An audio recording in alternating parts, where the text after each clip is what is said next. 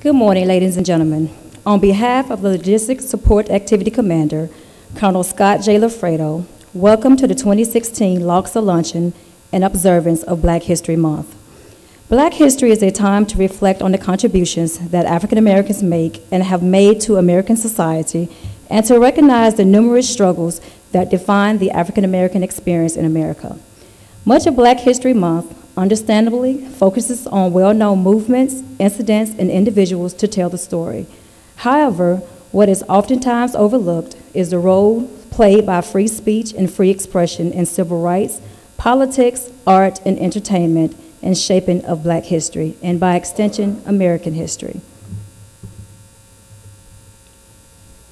We are honored to have many distinguished guests with us in the audience today, and it is my pleasure to introduce them.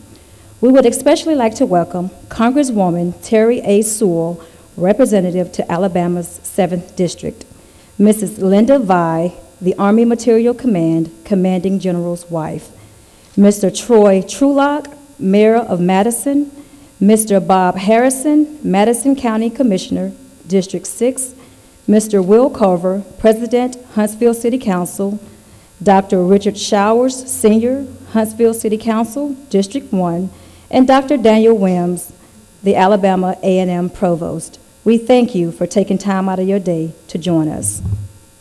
Ladies and gentlemen, it is my pleasure to welcome the host for today's event, the Logistics Support Activity Commander, Colonel Scott J. Lafredo.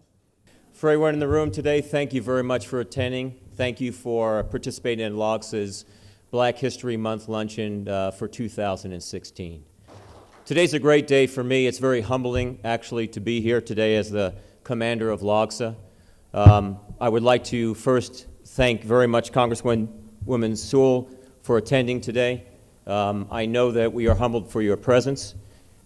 Miss Linda Vi, the wife of the AMC commander, thank you again for coming to our event today. Humbled because of the fact that there's a great turnout. Humbled for the fact that we had great employees in our command that put this on. So I'll go off of script here. Miss Mildred Blackshear, please can you stand? I know you hate when I do this.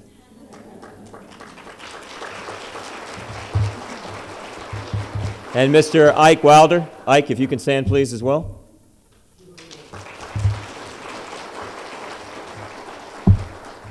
These two individuals were the reason why this will be a success today. They are instrumental in promoting events such as this.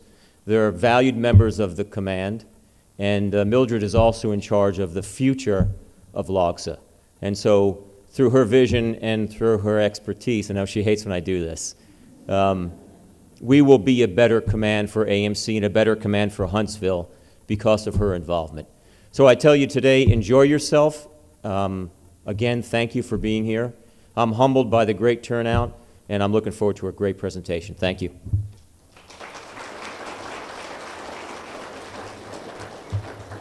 Thank you, sir. Ladies and gentlemen, it is an honor to introduce the Alabama A&M Provost, Dr. Daniel Wims.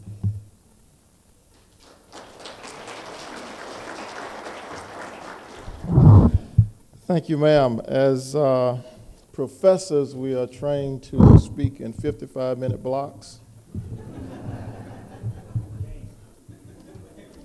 But I think we'll forego that today and just say to our speaker, Congresswoman Sewell, to the representatives of Army Materiel Command, your invited guests and affiliate organizations, we welcome you to this magnificent campus that sits majestically in the mighty city of Huntsville.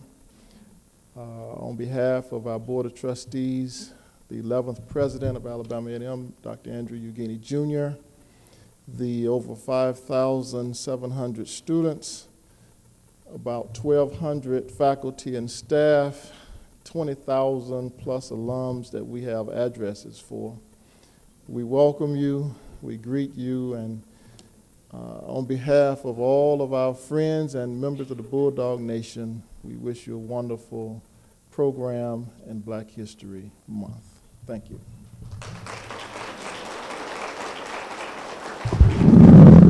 Thank you, sir. Ladies and gentlemen, now to present a musical selection, the Black History Ensemble.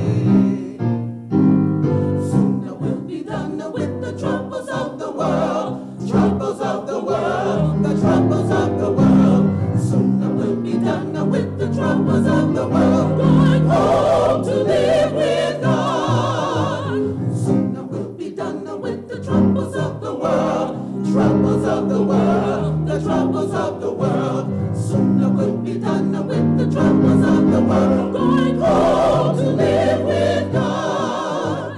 No more weeping and a wailing. No more weeping and a wailing. No more weeping and a wailing. Going to live with God.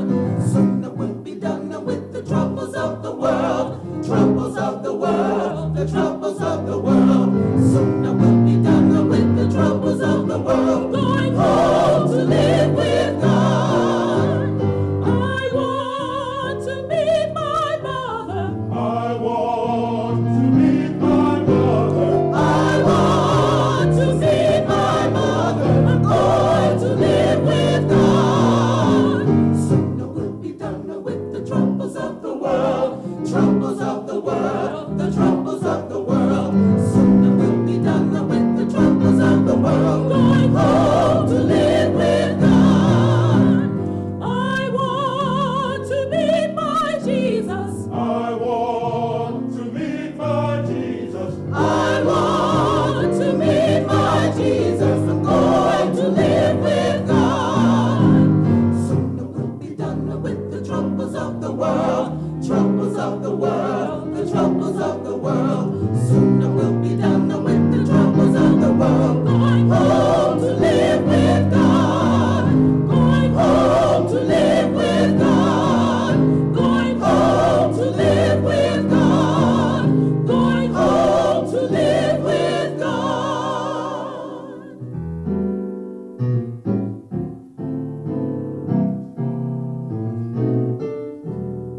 Wade in the water. Wade in the water, children. Wade in the water. God's gonna trouble the water. See that host all dressed in white. God's gonna trouble the water. The leader looks like the Israelite. God's gonna trouble the water. Wade in the water. Wade in the water, children. Wade in the water. God's gonna trouble the water. See that band all dressed in red. God's gonna trouble the water. Looks like the band that Moses led. God's gonna trouble the water. Wade in the water. Wade in the water, children. Wade in the water. God's gonna trouble the water. If you don't believe I've been redeemed, God's gonna trouble the water. Just follow me down to the Jordan stream. God's gonna trouble the water. Wade in the water. Wade in the water, children. Wade in the water. God's gonna trouble the water. God's gonna trouble the water. God's gonna trouble the water. God's gonna trouble the water. God's gonna trouble the water.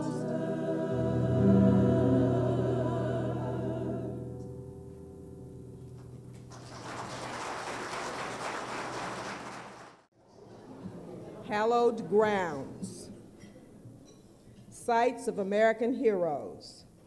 How appropriate for today's guest. Ladies and gentlemen, we're in for a special message today because our speaker hails from hallowed grounds, the historic Selma, Alabama, where just the mention of the name invokes many different kinds of emotions for African Americans. Actually, emotions for all of us, but primarily a feeling of pride for those brave souls that provided the compass for our continuous journey to equality for all. I offer an abbreviated biography for our speaker. Our speaker is serving her third term as the U.S. Representative of Alabama's 7th Congressional District. She is one of the first women elected to Congress from Alabama in her own right. and is the first Black woman to ever serve in the Alabama congressional delegation. Our speaker sits on the elite House Committee on Financial Services and the distinguished House Permanent Select Committee on Intelligence, charged with the oversight of our national security. She is the ranking member of the subcommittee on the Department of Defense Intelligence and Overhead Architecture, a key subcommittee on the House Permanent Select Committee on Intelligence. In her short term in Congress, our speaker has held several leadership positions, including freshman class president of the 112th Congress. This term, she was selected by Democratic leadership to serve as Chief Deputy Whip and sits on the prestigious Steering and Policy Committee, which sets the policy direction of the Democratic caucus. To be selected by Steny Hoyer, one of the most notable and serious members of Congress, to serve in this position is certainly very noteworthy of the confidence shown her as such a young member of Congress. Whips help mold legislation. They write the legislation in such a way that members will not only support the legislation, but the whip must also persuade members to vote for that legislation after it's passed. What a responsibility. And we're extremely proud that you're in that position. She is also a member of the Congressional Black Caucus. And on a personal note, her parents were committed to improving the lives of others. As a coach, her father molded the lives of children his entire career, and her mother blazed the trails on many, many levels. On the municipal level, she became the first African-American woman elected to the Selma City Council, where she served with distinction for several years. She served as the regional director and supreme grammatis for the prestigious Alpha Kappa Alpha Sorority Incorporated. And on the national level, she served as an officer with women in municipal government in the National League of Cities. So as our elders would say, you come from good stock. And so it was just destined for you to serve your country and our nation. She is a proud product of Alabama's rural Black Belt. Our speaker was the first Black valedictorian of the Selma High School. She is an honors graduate of Princeton University and Oxford University in England, and received her Juris Doctorate degree from Harvard Law School. Ladies and gentlemen, it is my honor and pleasure to present the United States Congresswoman from the 7th Congressional District, Terri Sewell. Well, welcome everyone. This is indeed an honor for me. Let me start by saying thank you to Colonel Lofredo. Thank you very much to Mrs. Vi, who's here. Please tell the General that we are so proud of his leadership and all that he's doing for this nation. I also want to thank Mrs. Hugheni for being here and Provost Wim for letting us have this wonderful venue. You know, every time I come to the Hill, I am reminiscent of the fact that my mom and dad met right on the Hill, working as teachers, my dad a coach, my mom a librarian, at Council Training School. And so they bought their first house here. They had their first child here. Thank you very much. And so Huntsville is like coming home. So thank you for the opportunity to do that. I know it's been a long time coming, so I thank you for your patience. You and Mildred, I want to thank you for your leadership in putting this program together. It's always a pleasure for me to come home, but it's especially a pleasure to be your speaker for Black History Month. You know, I know you've heard that Black History Month shouldn't just be celebrated in February, it should be celebrated 365 days of the year. And that is so true. But I also think that it is an opportunity every year for this nation to pause and pay honor and tribute to the many contributions that African Americans have made in every field, in every walk of life. I like to say that Black history is a continuum It is each and every one of the African Americans who take a step forward in a positive way in whatever field they choose to.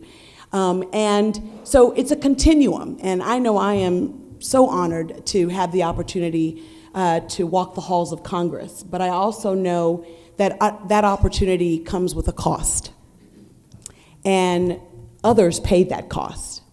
I get to walk the halls of Congress, but there were 4 little girls that were bombed in 1963 in 16th Street Baptist Church who didn't get to live to reach their full potential. So those of us that are blessed to have had that opportunity owe it to those little girls and to so many who have fought the good fight that we do what we do every day to move the needle forward in a positive way. And I know that that's very hard in Congress because sometimes we're just a little bit dysfunctional. Just a little bit. Well, this year's theme for Black History is hallowed ground. And as the representative of the district, which includes Birmingham and Tuscaloosa and Montgomery and my hometown of Selma, I believe that we in the 7th Congressional District are ground zero for hallowed ground. Ground zero for the sites and major events that have changed America for the positive in the area of civil rights and voting rights. And I take serious my role as inheritor of that legacy and as a representative from this district, preserver of that legacy.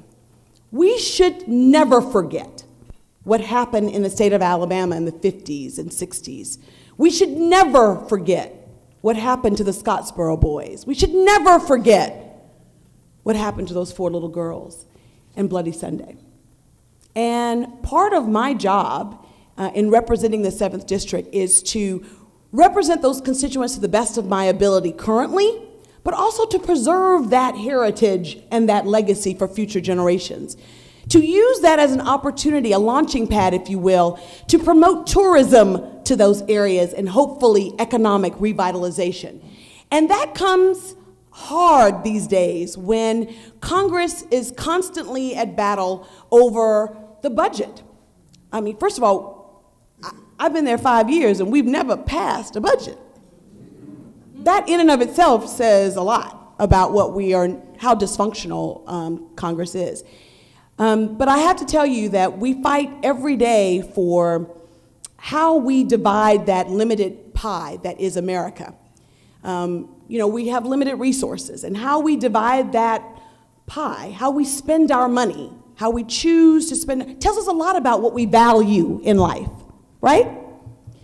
And so it's refreshing to know that, Colonel Alfredo, the defense, military, that is truly bipartisan. And that's a good thing because our national security should be bipartisan. But we fight on many fronts, be it to preserve Head Start, to make sure that our veterans get the services that they have earned the right to get. And so we fight every day about really important issues, but my concern is that we don't find resolution often. And the people who lose when no resolution is found is the American people, right? And I'm here to tell you on this Black History Month celebration that if we, the people, do not reclaim the federal government for ourselves, we will lose it. What do I mean by that? You elect us to come to Washington. And so you, the electorate, must make it okay to compromise. I think that what we're seeing in the presidential election is the frustration of the American public on both sides of the aisle. And so we're seeing extremism to the far left, to the far right, really seize the day. And I'm telling you, you govern somewhere in the middle. Commissioner Harrison, what do they say? When you're running for something, it's like poetry, but when you're trying to govern, it's like prose. And that's because it's somewhere in the middle. It's somewhere in the middle. Not on either extreme, but in the middle.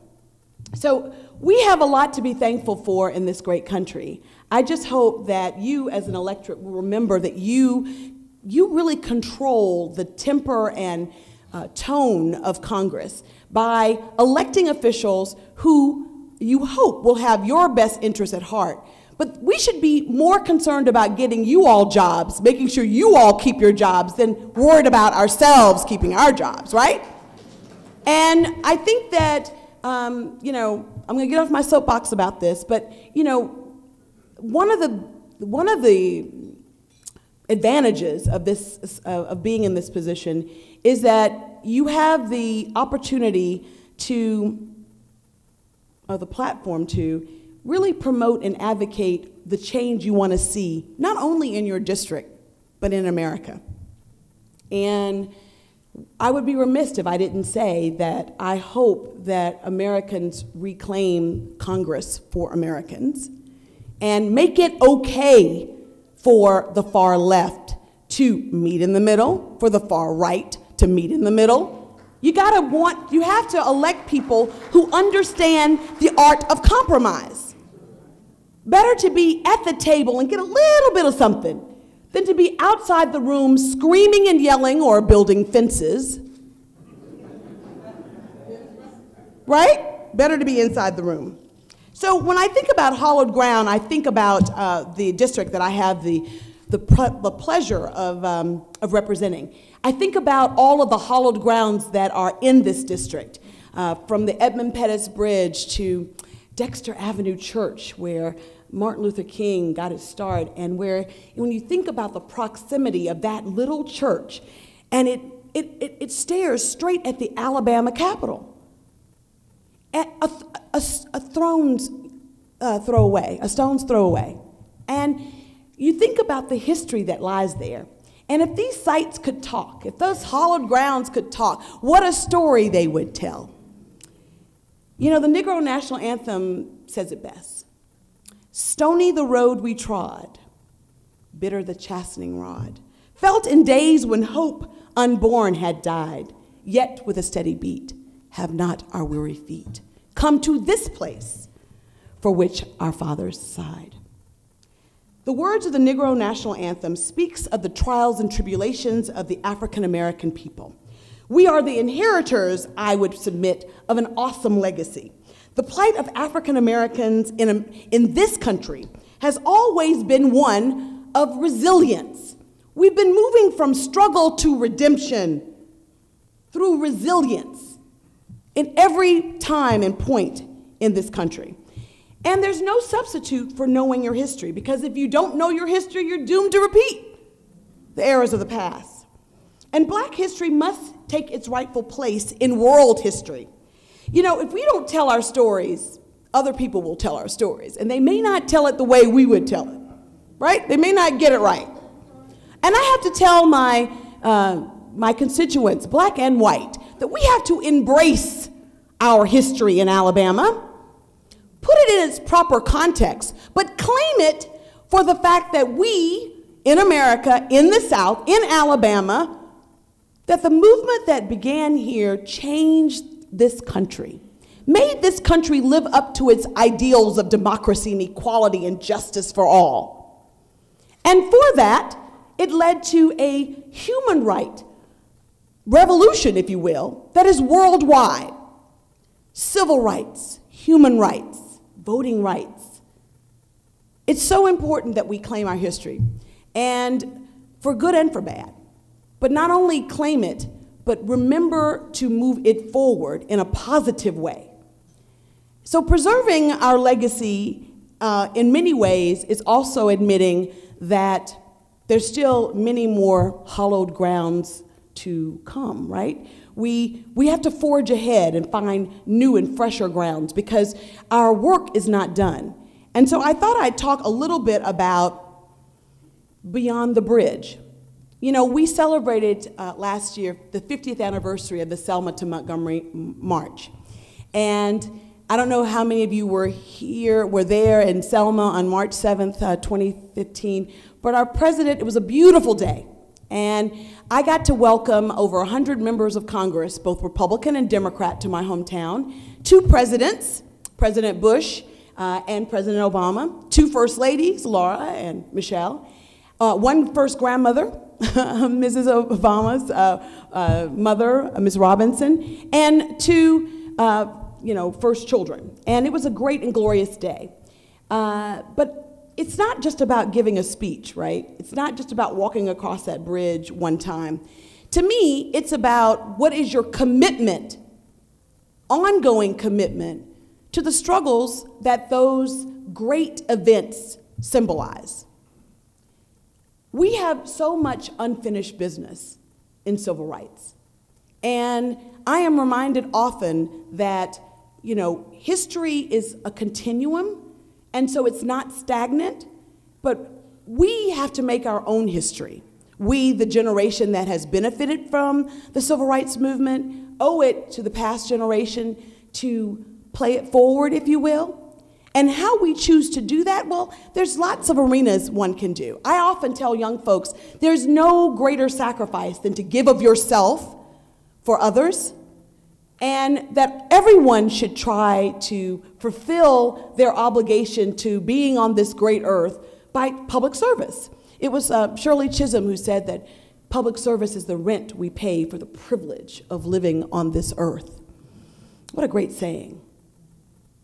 And it's so true. And so how do we get our young folks politically involved? How do we engage in our communities in a way that will move this needle forward? Because there is a lot of unfinished business. I can't imagine that in 2015 you would have the tragedy at Mother Emanuel that harkens you back to what happened in the 16th Street Baptist Church, right? I mean, 50 years has passed, but yet hatred, intolerance still exist in this world.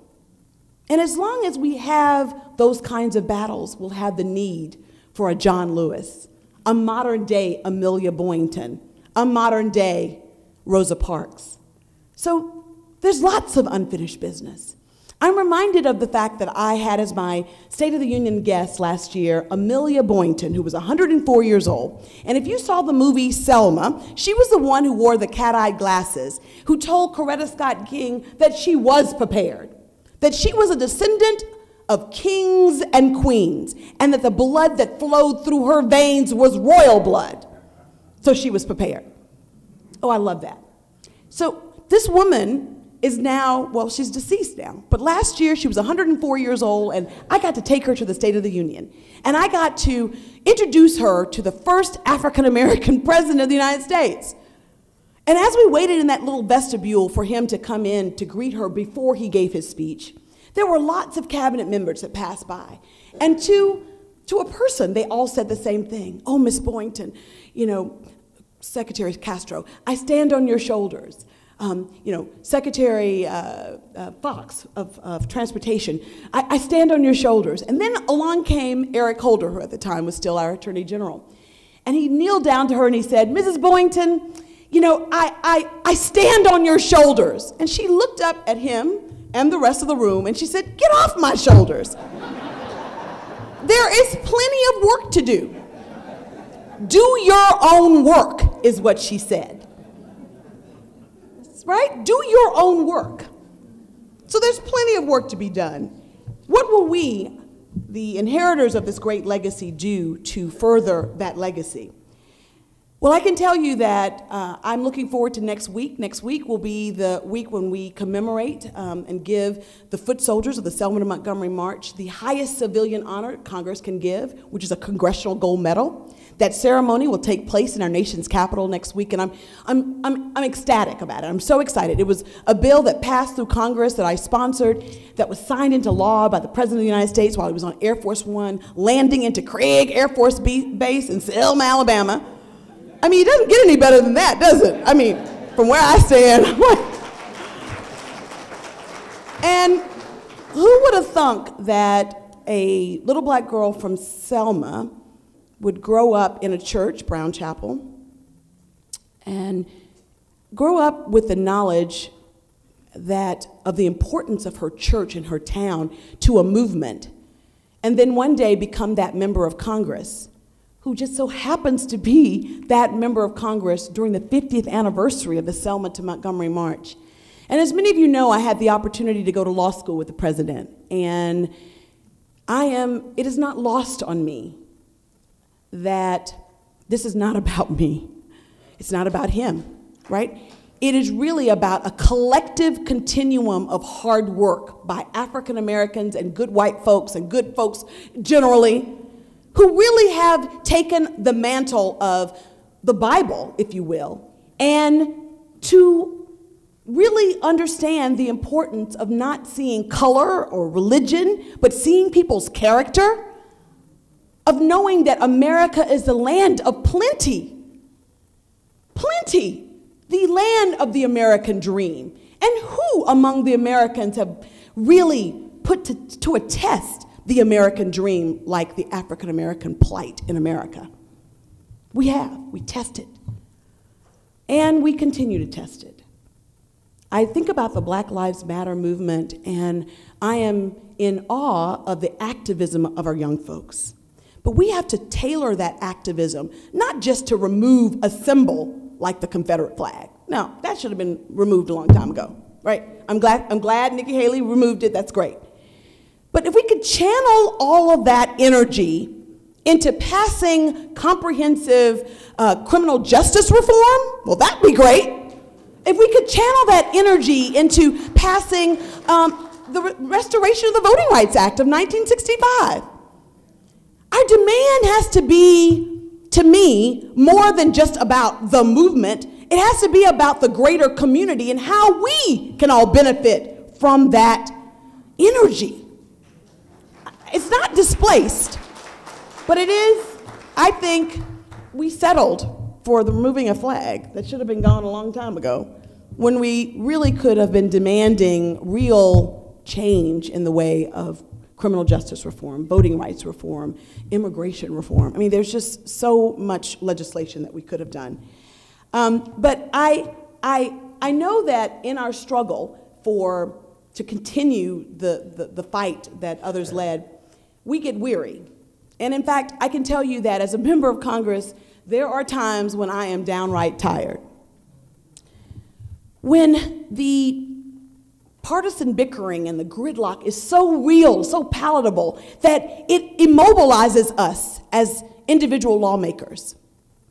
And when you represent a district that is your home district, when your mama is your constituent, constantly reminding you, because y'all who know Nancy know that she constantly reminds me of what's at stake, right?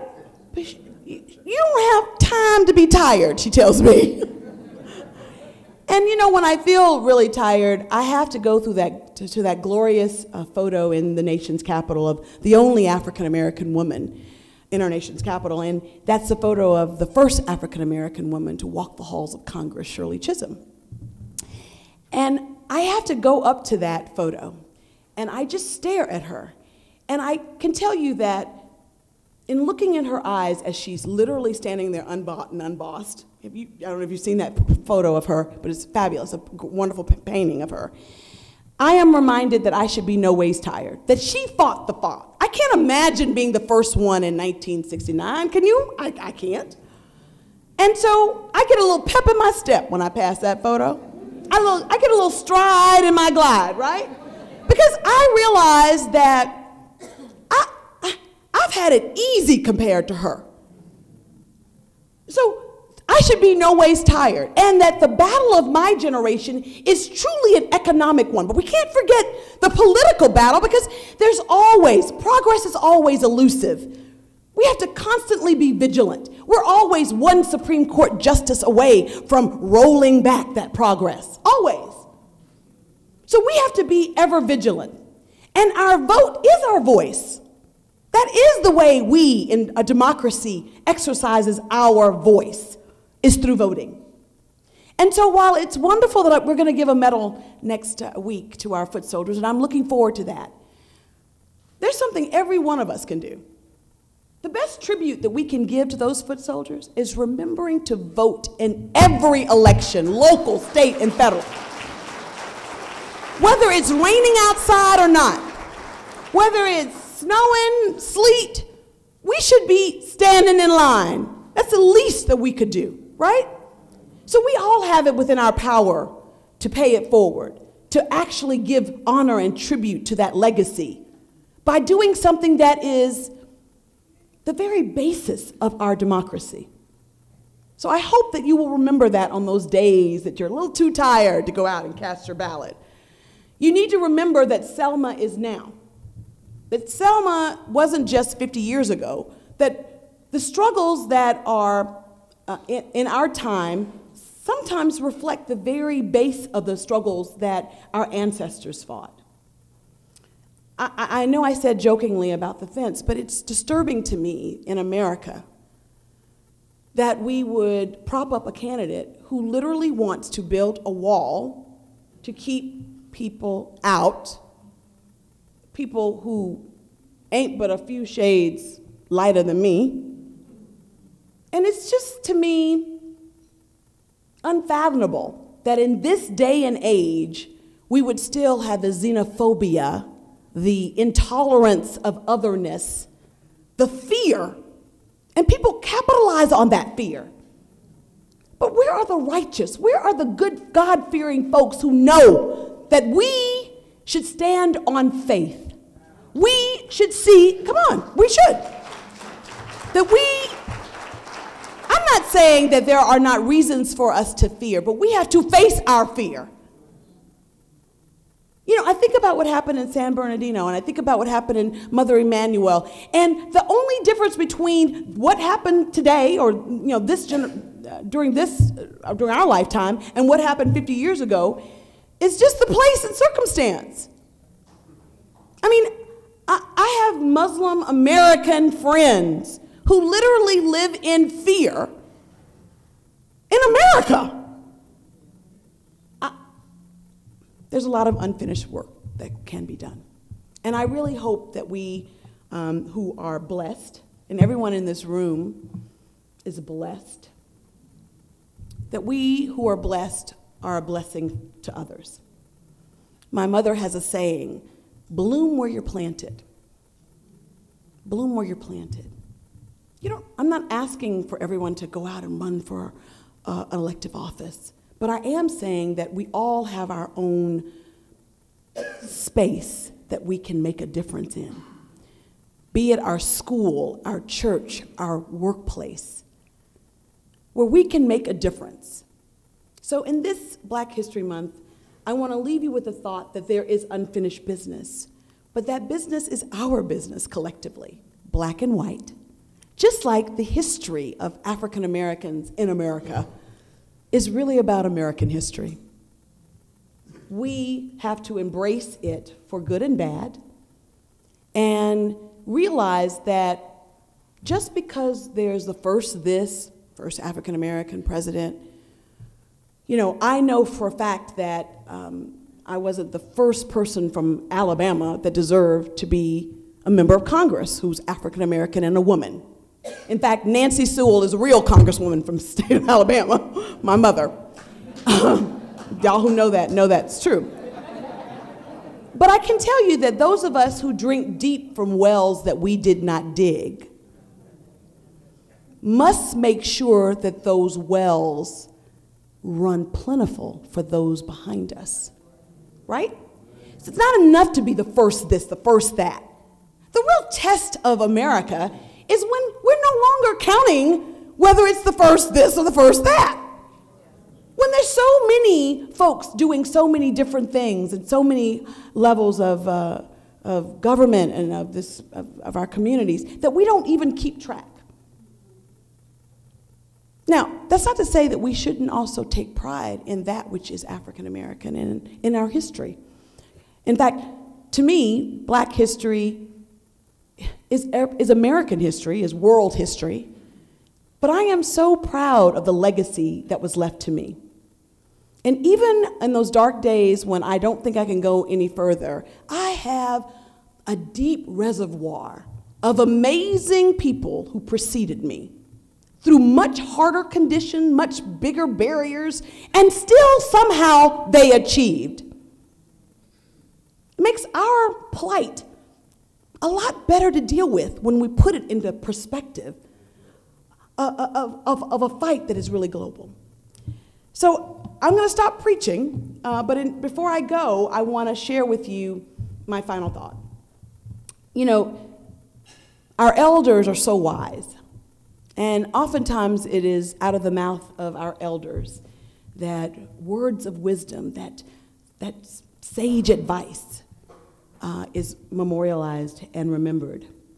So I hearken back to the State of the Union last year when Miss Amelia was sitting in her wheelchair, and finally the president walks into that little vestibule. Now, she has had all of us in stitches about talking about get off her shoulders, do your work.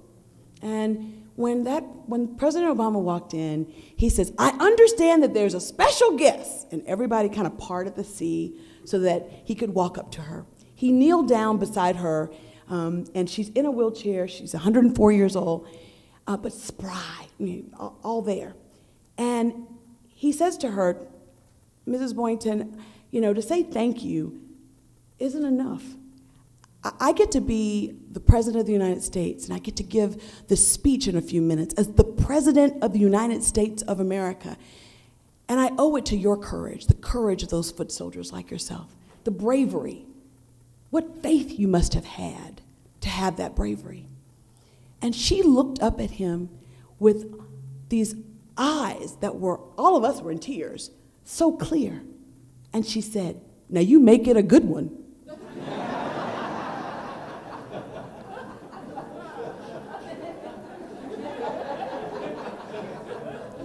She was basically saying, we done waited all this time, I done been beaten on a bridge for you to give this speech, and it needs to be a good speech. But what a great motto for all of us. We who are the beneficiaries of a great legacy owe it to our ancestors, owe it to those before us to make it a good one. Whether it's that job interview, that paper you're about to write, that project you're about to turn in, we should make it a good one. It's not enough that it's average. It should be really good. It should be really good. So as you're going back to your places of employment, I hope that you will remember that Black history is American history, is world history. I hope that you will remember that we have unfinished business and we can do our own work. There's lots of work to be done. And I hope that you will remember that we owe it to those before us to make each and every day a good one. Thank you.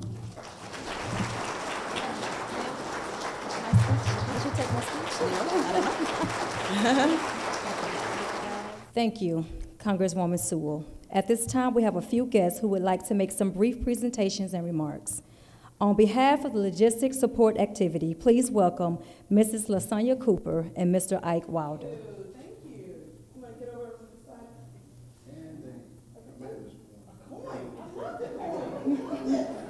Thank you. Thank you.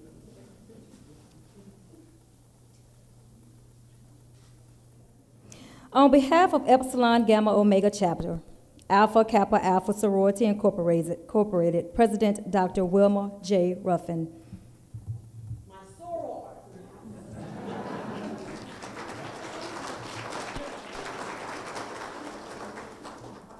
I see. You know protocol. I will. Okay. Thank you so much.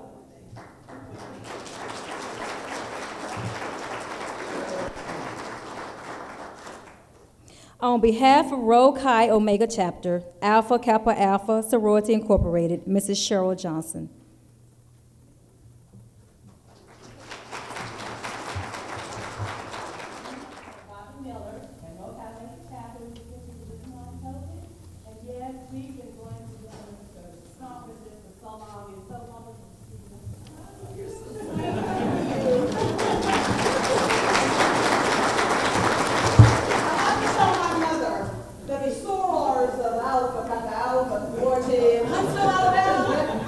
No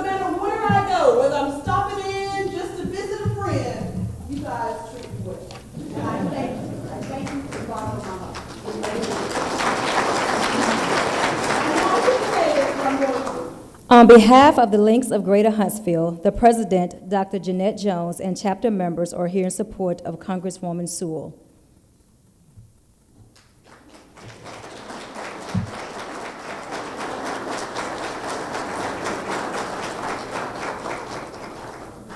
Love my Link sisters too. We would like to welcome Councilman Cover, President of Huntsville City Council. Well, I'm not President Cover. It is a delight, though, for us on behalf of our mayor. I got to stop you right here because you are a legend. And I just want to say thank you. You know, I grew up in Selma, but I claim Huntsville. And it seems like every time I would ever come to Huntsville, Alabama, you were always there. So thank you, sir. Mwah.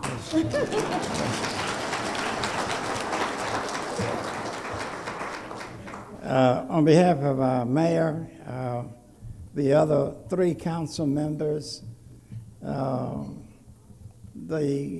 elected officials that's at the table where we were, Bob Harrison, commissioner for our city, Mayor Trulock, and the wife of my friend and brother, Dennis Vile, Colonel Dennis Vile, General.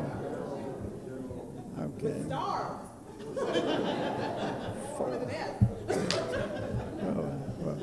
And certainly to the Colonel, Alice Sams, our past NAACP president. To all of you, it is just a delight to be here and to be invited to present to our speaker an honorary citizen certificate. And I'm going to ask my president, Will Cover, if he would come and present this on behalf of the city of Huntsville. And thank you, Dr. Showers. And I must tell this quick story. Dr. Showers, who's currently President Pro Tem, he has served as the first African-American president of this council. In fact, he has been the first African-American elected to the city council since Reconstruction in 1907.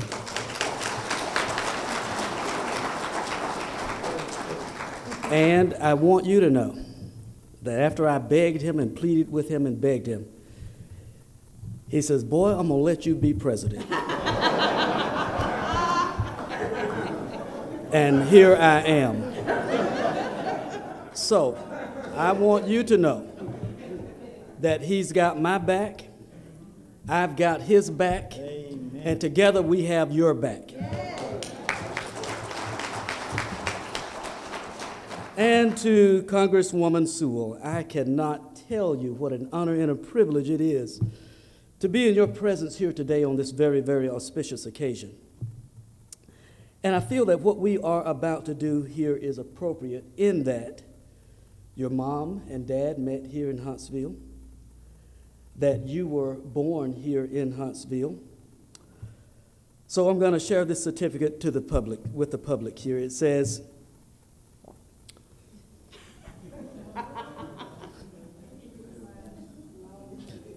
be it hereby known that by the authority vested in the City Council of the City of Huntsville, Alabama, Congresswoman Terri Sewell, representing Alabama's 7th District, has been made an honorary citizen of Huntsville, Alabama. Yay. On this, the 16th day of February, 2016, signed by Mayor Tommy Battle and all of the council members. So having said that, Congresswoman Sewell, Dr. Showers, and myself, Commissioner Bob Harrison, Mayor Troy Trulock, and all of the other elected officials, I know we have some folks that are running. We're going to ask for your vote and help right now. Thank you.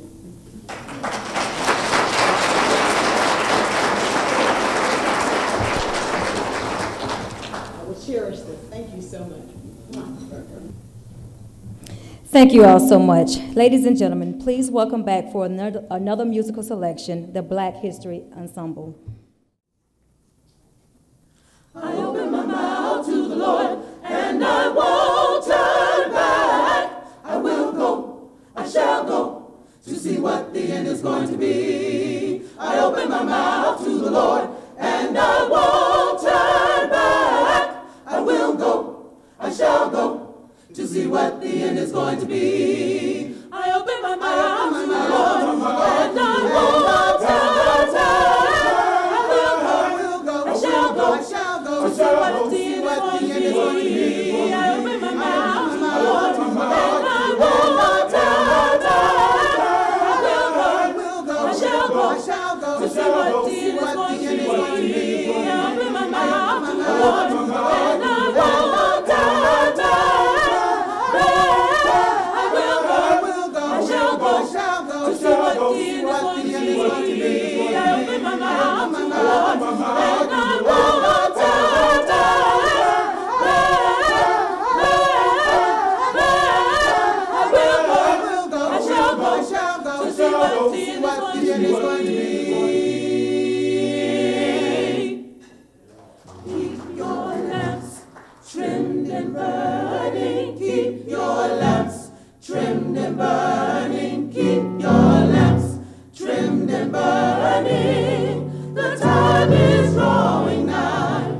Keep your lamps trimmed and burning. Keep your lamps trimmed and burning. Keep your lamps trimmed and burning. The time is drawing nigh. Children, weary, children, weary, children, weary, till your work is done. Children, weary,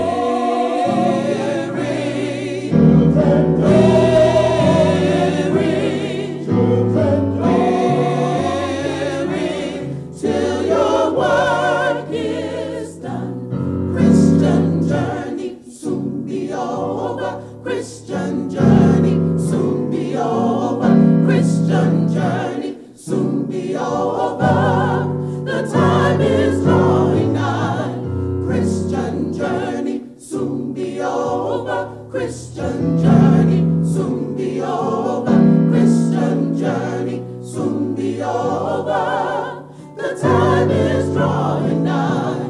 Children, weary, children, weary, children, weary, till your work is done. Children, weary, children, weary, children, weary, till your work is done. Till your work is done. Till your work is done. Till your work is done. Till your work is done. Hold on just a little while longer. Hold on just a little while longer. Hold on just a little while longer. Everything will be all right. Hold on, Hold on just a little while longer. hold on, I'm telling you to hold on just a little while. just a little while longer. Hold on, Hold on just a little a while. little while longer. Everything, yeah. Be alright. Sing on. Sing on, just a Just a little while longer.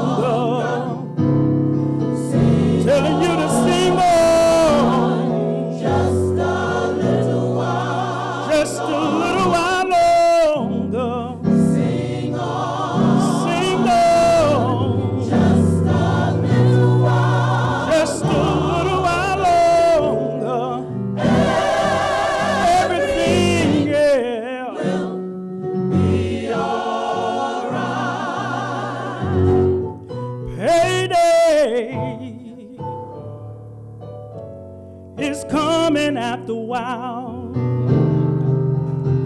and it won't be very long.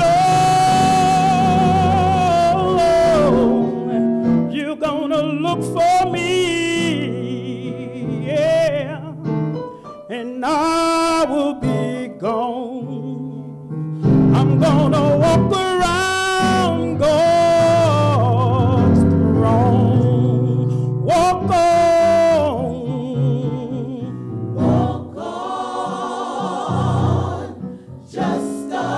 just a little while longer. Telling you to walk on, yeah.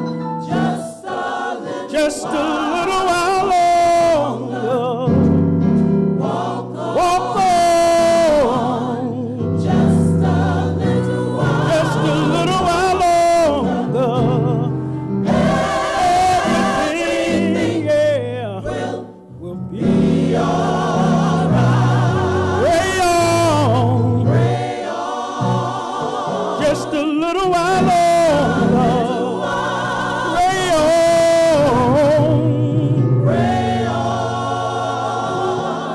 just a little while longer. Pray on, just a little while longer. Everything, yeah, will be alright.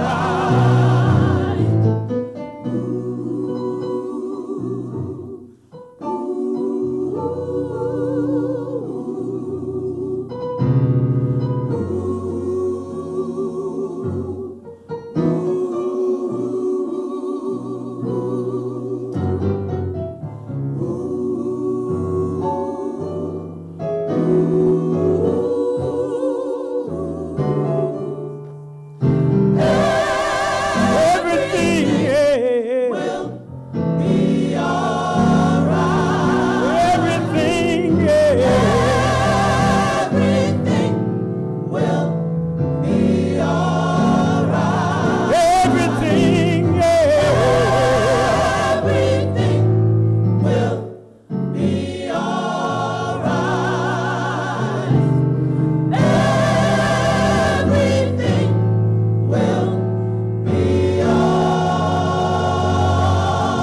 Everything will be alright.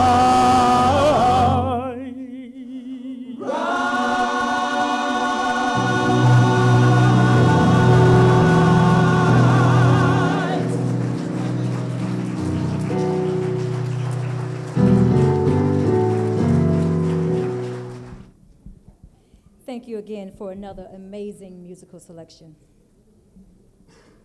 Ladies and gentlemen, please direct your attention to the front of the room for Reflections of a Foot Soldier by a LOX employee, Mr. Carl Stewart, and his father, Mr. Hugh L. Stewart. On March 7, 1965, 100 peaceful marchers crossed the Edmund Pettus Bridge, set to go to the state capitol in Montgomery, Alabama, to protest the slaying of Jimmy Lee Jackson from Marion, Alabama, who was fatally murdered by a state trooper during a voters' rights rally in Marion, Alabama. Today I have with me my dad, who walked across that bridge during Bloody Sunday, as well as the march from Selma to Montgomery. And he's here to share his experience with you all and what he went through.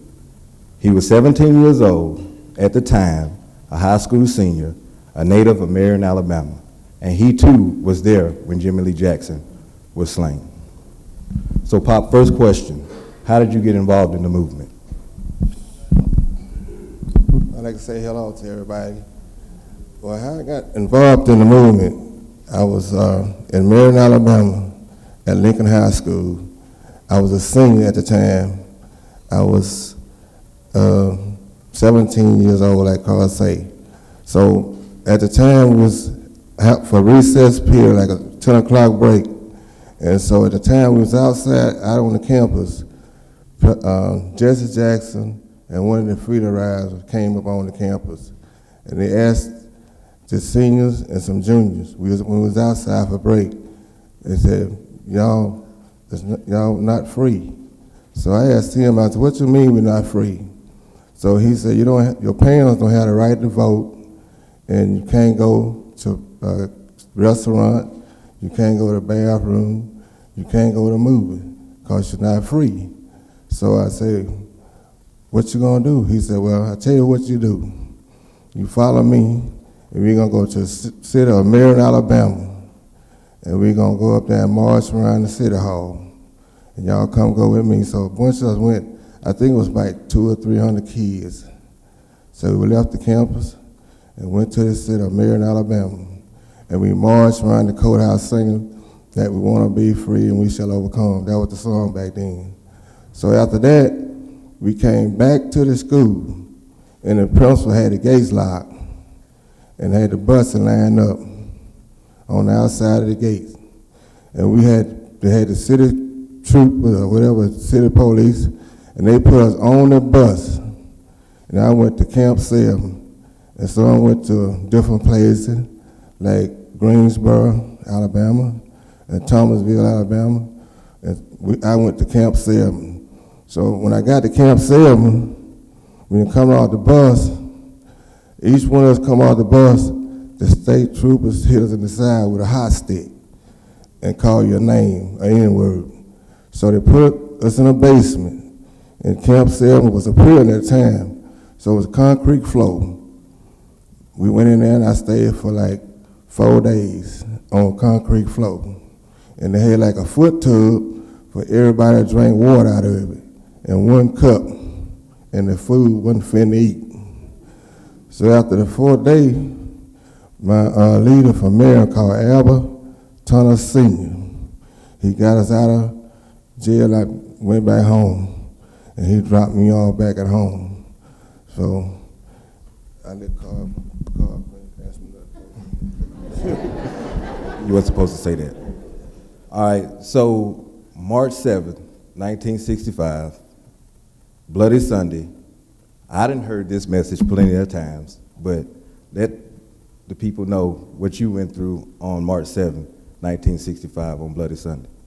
Okay, I'm gonna start back. I'm gonna go back before I get to March 7th. What happened, I continued the mass meeting in Marion, Alabama.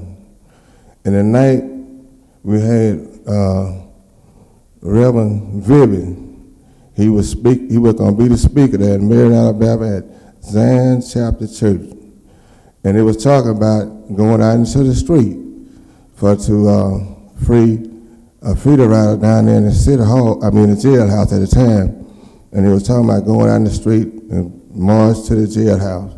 So that night, when we come out of the church, they turn all the street lights out. And there's police and troopers all lined up in front of us. And they started beating the protest. So some of them ran back in the church like I did. I ran back in the church. Some of them went down side of the church and ran into a cafe called Mac Cafe. And that time, Reverend Vivian, he had to leave town in an ambulance because they were going to kill him. So they beat us up that night. So I went back home again.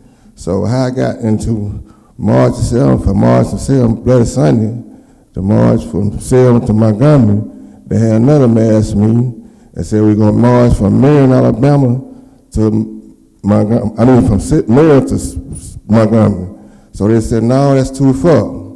So we got to go to Sewell and meet with the marchers down at Sewell at Brown Chapter Church. So we went down there, and John Lewis, that Sunday, we're going to lead the march for us to go from Sewell to Montgomery. So when we got started, we left the church, went across the bridge on the other side. Nothing but horses, state troopers, lined up, head facing us as we come off the bridge. So when we got on the other side of the bridge down there, they told all the marchers to bow down for a word of prayer. And by that time, everybody got down on their knees.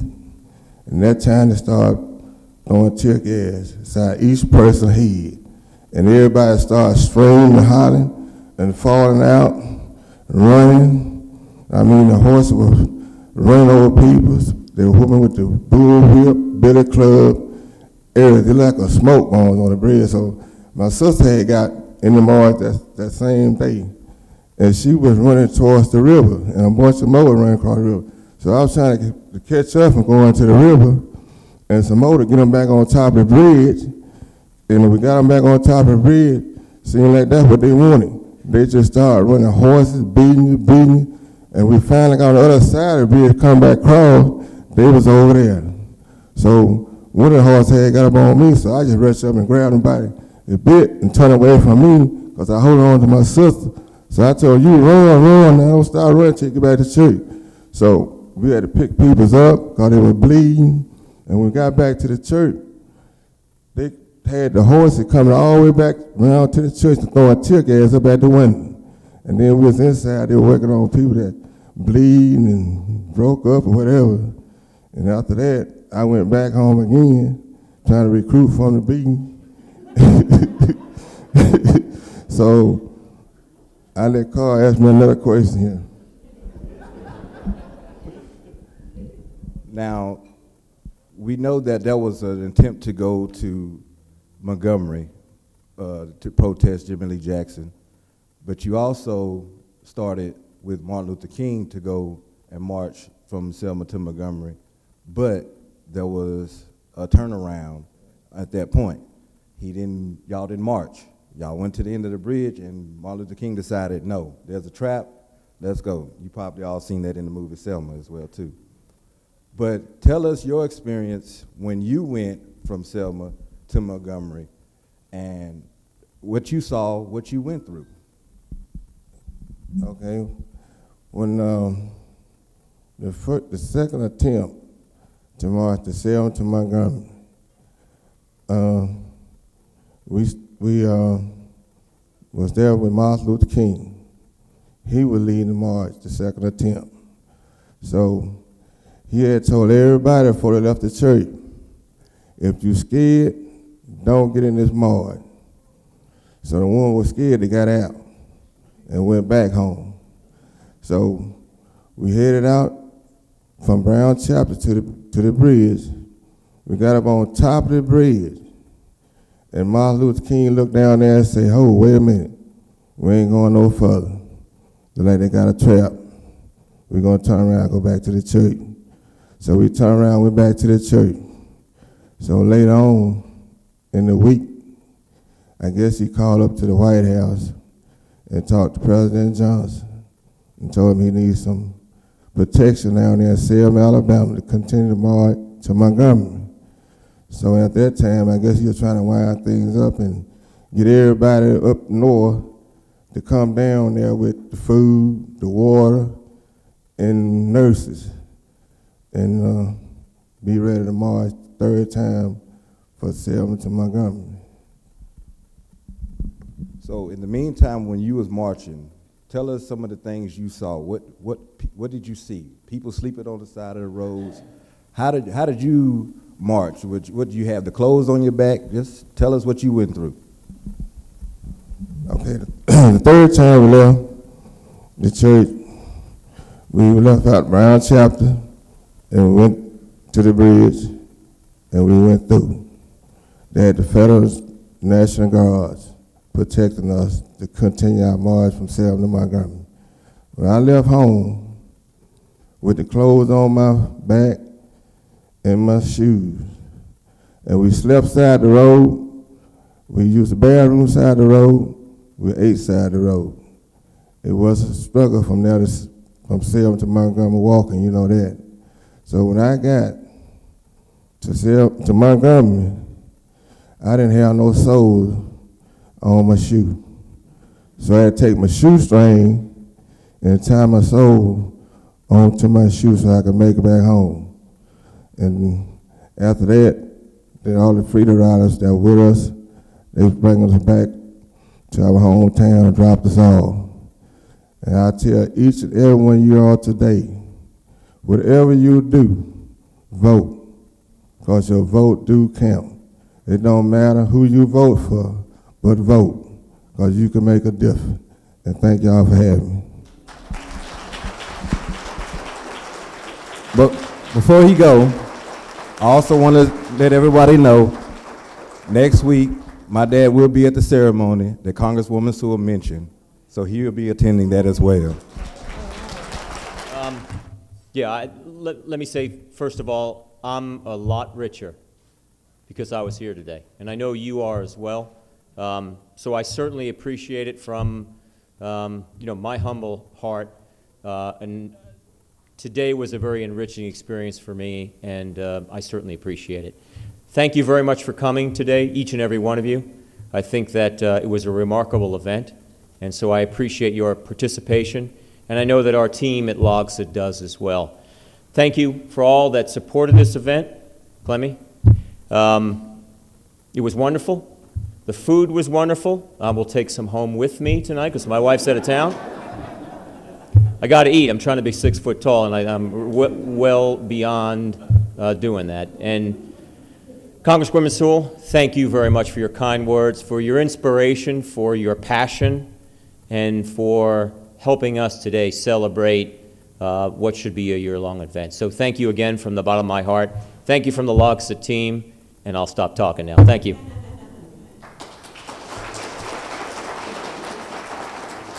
I know this is totally off script, but sometimes you have to talk when the Spirit fills your heart to do so. And even though on behalf of my husband, who unfortunately is not able here to witness and partake of this wonderful, wonderful celebration and event, I would be remiss if I didn't echo on his behalf my sincere appreciation to our elected officials, to Congresswoman Sewell, who did a phenomenal job back in her hometown of Huntsville, as well as Selma. And I certainly wanted to echo my appreciation to Mayor Trulock, to Colonel Lafredo, to you and your team. You were very humble in acknowledging the fact that it wasn't you, that it certainly was your team, but to all of you who are assembled, from the singing to the questioning, to all of the hard work that went into planning an event of this magnitude, I thank you from the bottom of my heart. And as I was looking at the quilts that were on display there, I think that to me is very symbolic of our wonderful Huntsville community.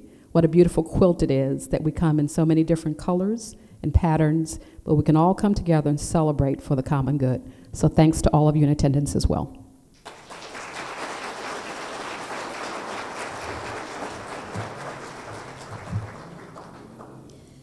Ladies and gentlemen, this concludes our ceremony. Please stand and join along in the singing of the Negro National Anthem, Lift Every Voice and Sing. The words can be found in your program. We thank you all for your attendance. God bless our soldiers, civilians, and their families, and God bless the United States of America.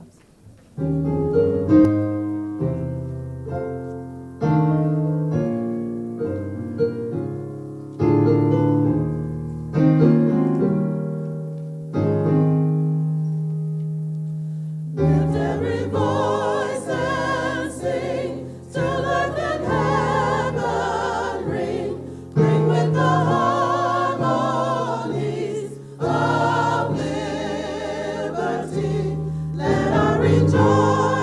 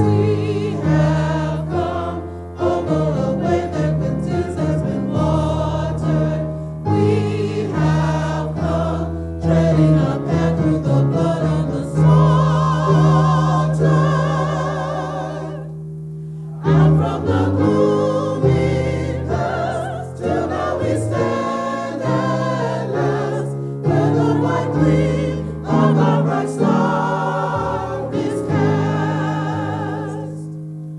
God of our weary years, God of our silent tears, thou who hast brought us thus far on the way, thou who hast by thy might led us into the light, keep us forever in the path we pray. Lest our feet stray from the places of God where we met thee, lest our hearts, drunk with the wine of the world, we forget thee. Shadowed beneath thy hand, may we forever stand, true to our God, true to our native land.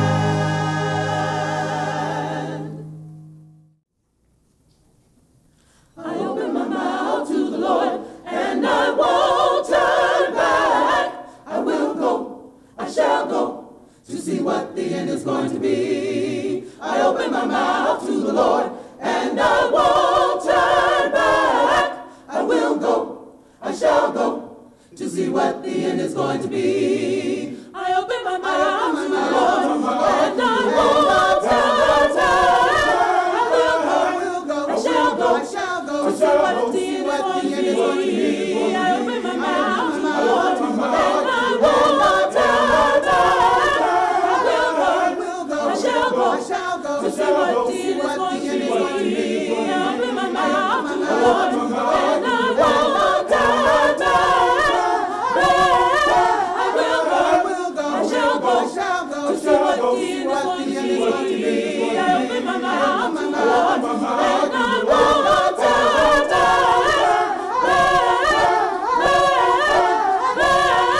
I will go, I shall go, to see what the end is going to be.